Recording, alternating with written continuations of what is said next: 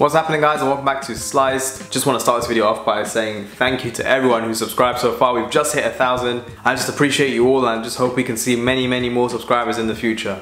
With that being said, let's get straight into today's video. We're making a super silky hummus. I'm going to show you a few tips that you can use to make your hummus so silky and perfect. You're gonna love it. Let's go. We're starting off with our ingredients. I'm just gonna show you what it looks like in relation to 1 tin of chickpeas. So if you're going with 1 tin of chickpeas, we need 1 teaspoon of baking powder, 1 heaped teaspoon of salt, 1 teaspoon of cumin powder, 1 teaspoon of paprika. You'll need the juice of half a lemon, about 1 whole garlic clove, and 2 heaped tablespoons of tahini paste or sesame paste.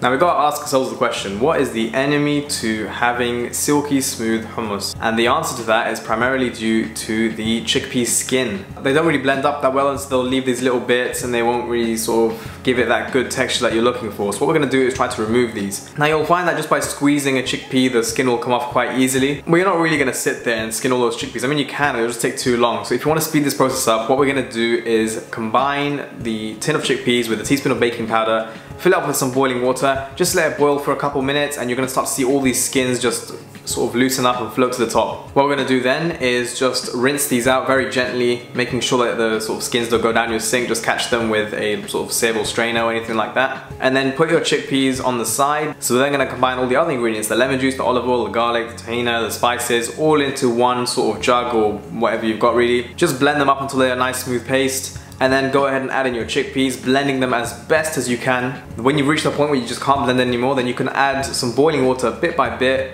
just to sort of ease that up. And then when you get to that workable consistency, you can just blend, and you just gotta keep blending it until it's absolutely perfectly smooth. You won't need to pass through a sieve, you won't need to do anything, because it will just be perfectly smooth without those skins. And when you've done that, you can just go ahead and serve it up. I've just gone and sort of roughly mixed it around in a bowl. And I'm just going to sprinkle a few, you can put whatever you want on it, some sumac, some mint, some za'atar. You can even just keep it simple, go with some olive oil and some sea salt on top, up to you. And this goes perfectly with different kinds of bread, it goes perfectly as a side dish, you have it however you want. Thank you so much for watching today's video, guys. Thank you for 1,000 subscribers. Please like, subscribe, follow me on my socials at slice_YT on Instagram, Twitter, Facebook, TikTok, everything. I'll see you next week, bye.